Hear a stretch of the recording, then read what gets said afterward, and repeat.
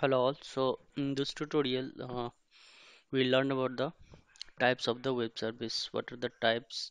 What are the different types of web service currently available in the market? So there are basically two types of web service we see in today's market. That is SOAP-based web service and RESTful web service.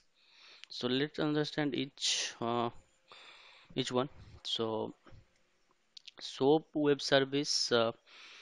The SOAP stands for Simple Object Access Protocol. Okay, so in SOAP-based web service, everything depends on the SOAP message. So input SOAP message and output SOAP message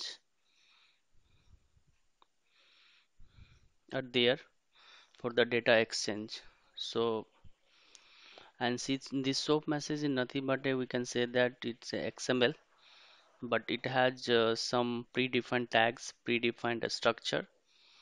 So we have to follow that. So everything depends on the SOAP message. Let's understand another feature that since it's XML based, so it is platform and language independent. Okay, as XML based, so all other technologies or all the other applications built on different programming language can understand this XML language. So SOAP web service are exposed using WSDL, so that is Service Endpoint Interface SEI.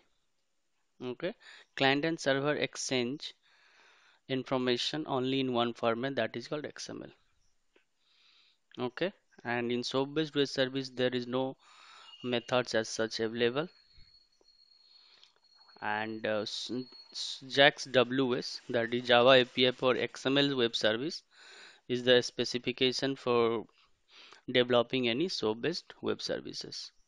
So all the new term, that is SOAP, XML, WSDL, SEI, okay, JAX WS, these all the things we'll cover in details in the my SOAP based web service tutorial. We'll see each one of these terms in details. So let's go into the RESTful web service. So REST stands for representational state transfer.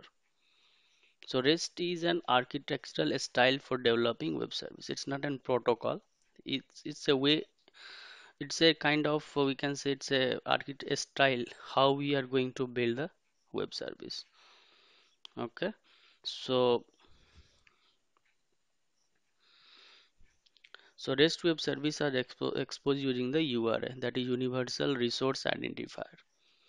Okay, so in RESTful web service, always there should be an uh, URL. We'll hit it in the URL and we'll get the response. Okay, so that request and response so basically happens in this three format normally, that is XML, JSON, and plain text format. So this is the message format that uh, come exchange happen between client and server.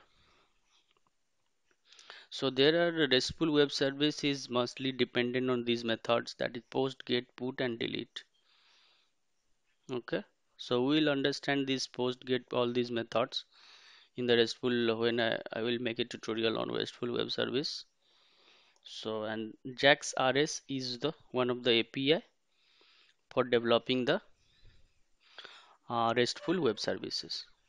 So these are all basic about the SOAP and RESTful web service. So we'll see in details these two types of services in details in the later tutorials. Thanks for watching. Thank you all.